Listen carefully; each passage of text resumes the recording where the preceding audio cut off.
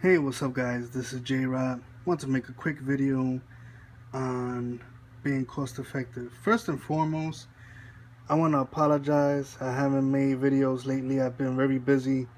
I hope you guys can understand. Been working and doing a whole bunch of other things. Please forgive me. If you're still subscribed to me, I appreciate your support so much. Thank you so much. I mean, I'm not in it to get paid by Google. I'm not in it for anything. I like making videos.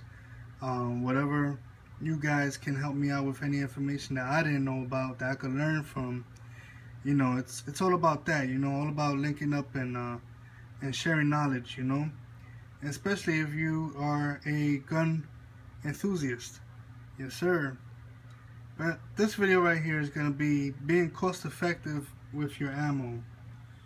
Okay, I have two ARs. I have a Glock 19 9mm, and I have a fully converted Saiga AK-47. And those are the three calibers I want to stick by.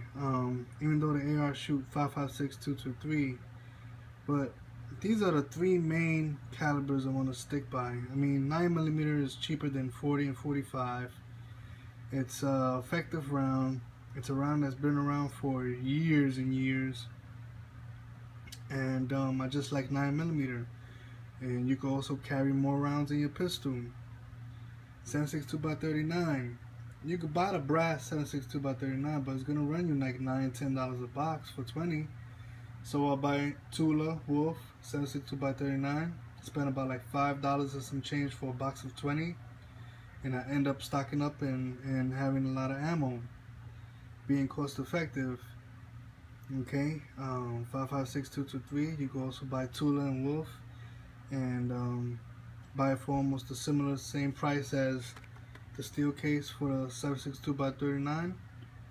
Or you spend a little bit more, get more better quality ammo, and get some brass ammunition.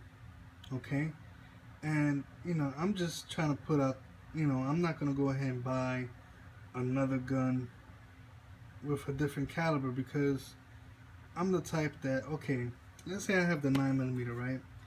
Let's say I go ahead and buy a 40 Smith & Wesson.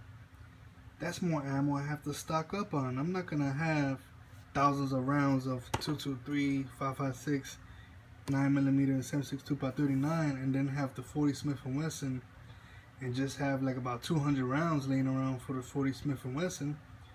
I'm gonna make sure I rack up on the 40 Smith & Wesson too. So just being cost effective, looking out for the prices on the ammo, how much it's going to run you, how much it's going to cost, can you afford it. I don't like to bite off more than what I could chew, so I usually stick with something that I can afford, something that I can stock up on, and you know, just keep it simple and do what I gotta do. What I also like to do is I like to separate my stock ammo from the ammo that I'm going to take to the range. The ammo that I'm going to take to the range, I'll have it laying around. And then the ammo that I stock up on, I will have put away.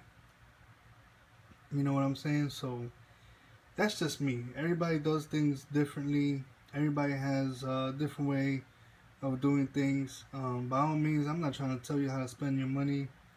You do whatever suits you. But other than that, guys, I hope you guys enjoyed this video. Please like, subscribe. Thank you for the support. I really appreciate it a lot. And as always, you guys take care. God bless. And I'm out. Peace.